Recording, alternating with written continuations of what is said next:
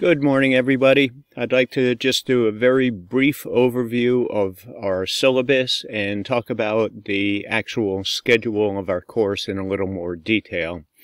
So before I get to the syllabus, I just wanted to reinforce that our course runs from Monday until Sunday night at 11:59. So once again, some courses are structured so they run from Sunday to Saturday.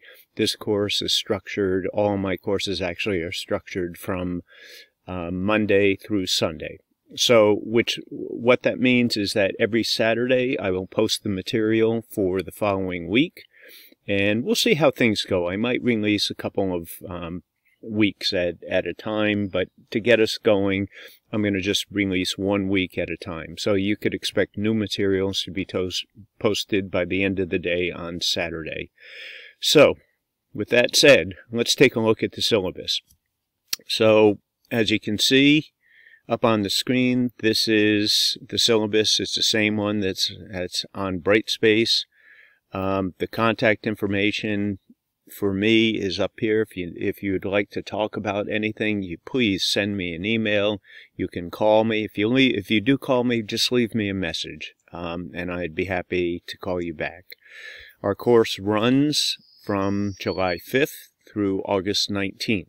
Now, it's important to stay on top of the schedule if you possibly can. This is a 7-week course. It is a somewhat, well, I think any 7-week format courses has the potential to be a pretty intense class, and this is no exception. So this is asynchronous, meaning that the materials is put online once a week or twice a week, sometimes more than that, and you can access the materials anytime. You don't have to show up at any given time to see the materials or participate. We have a book, Jeff Beaudry's book. If you do not have this and you feel like you're going to fall behind, please let me know. I can shoot a PDF version, or at least the chapters for that week, to you, or put them online. We have other materials at times. There's materials on Brightspace. If I use anything additional, I will send those out to you. So technology, computer with high speed of access. So the course description, this is where I wanted to just talk about the course description, the learning outcomes. So really, this course is, as it says in here, it's about the study of the concepts, the principles, and the methods of educational research. So what we stress right from the get-go is that we're going to be taking a look at research, primary research, that is, and we study it through the lens of scientific methods. And we'll get into this. I'm not going to spend too much time on any of the definitions at this point. Problem-solving, systematic review of education research literature. The primary goal of the course is to strengthen the student's critical thinking and reasoning skills so you can better understand educational research. What I consider this course oftentimes, and I describe it as, it's a course where we read, we analyze, and then we discuss, meaning we write about. So, yes, we do take a look at statistics, but this is not a statistical course, and for those that are wanting more of the statistics behind, we can do some of that offline, but there's also separate statistical classes that you can take.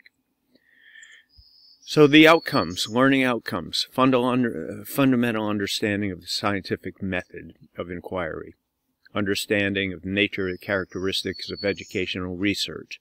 So meaning, what is educational research and what is research? You can take a look at this. I'm not going to read each and every one of these. So the structure and the format. These are assignments that we have. And once again, not going to spend a lot of time on these because there's descriptions. I will get information out to everybody as we move forward, but I'll take a quick stab at this. The article capture. This is fundamental to the course, and it culminates in you writing a 12 to 15 page paper where you've selected 6 primary research articles, and then you write about each one of these. And we have a process that you go through.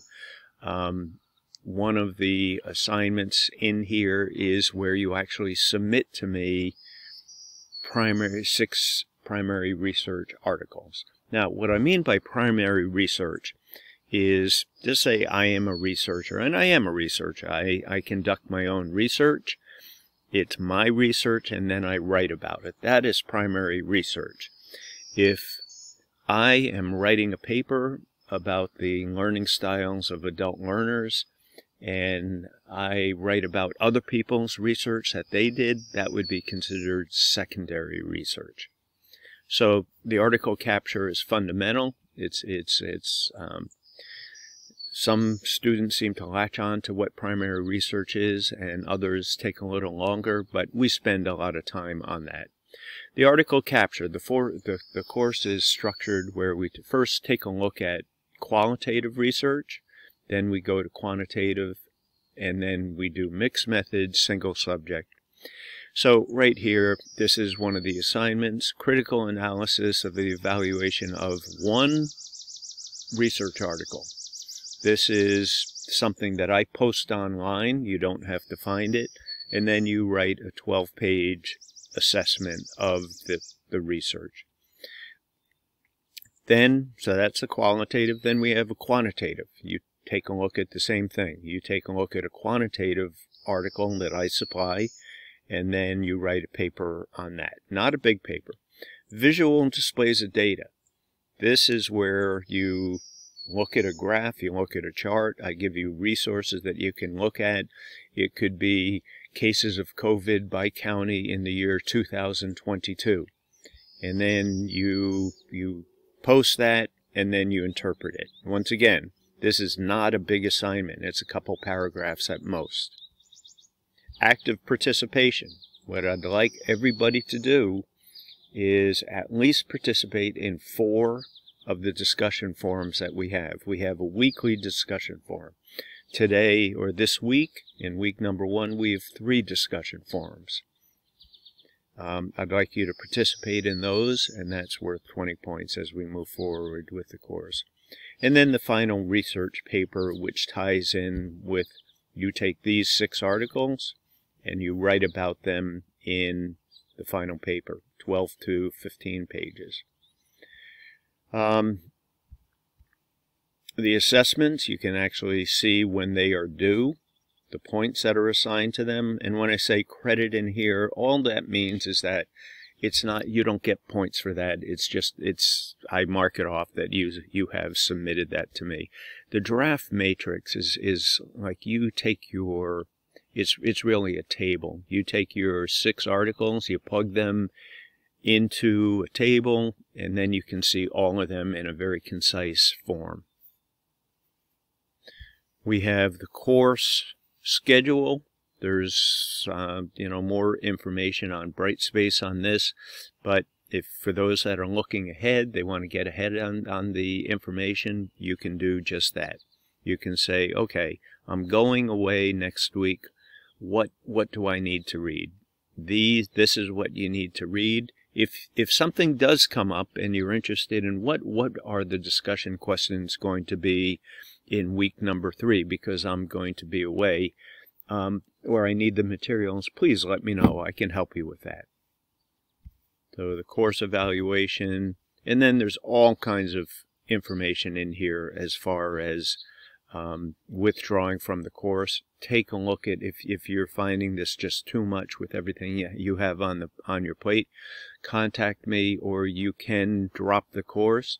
Take a look at the schedule. Contact the registrar's office and the academic calendar.